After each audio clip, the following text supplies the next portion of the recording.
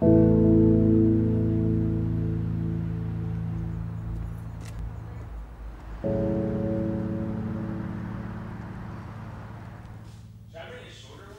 know, when you have hopes and dreams, you do realize that it's not all just hard work. Sometimes you just are in an unlucky situation. I've basically had to build everything myself. Sure. Yeah. I'll set it in the truck. We just can't. Basically found myself a couple years ago with no money, no race car, nothing. First thing I did with my first $500, rather than being responsible and buying myself an apartment, I went and bought myself a soon-to-be race car. It's kind of funny to think that I'm putting all of this effort, time, and money into something like a Corolla.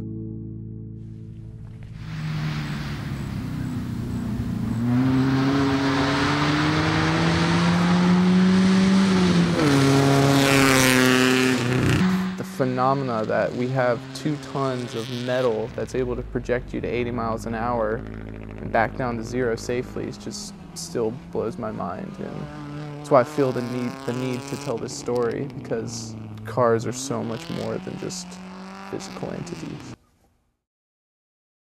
On holidays at Christmas, they do similar stuff as well.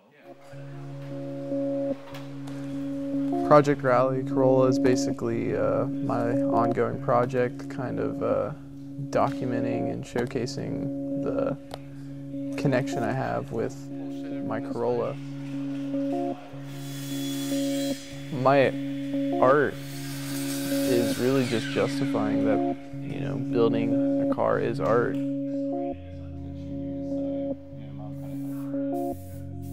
All my work is just basically documentation, you know, whether it be a photo, video, sculptural documentation, really just anything that I feel is a layer necessary to the story.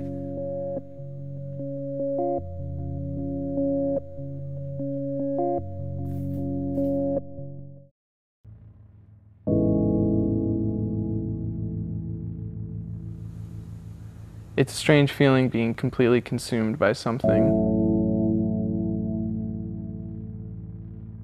I'm not even racing in an entire hour in 1 year, but yet my entire year is dictated around that 1 hour that I'm in the car. And it's something that you definitely can't explain until you felt that level of consumption.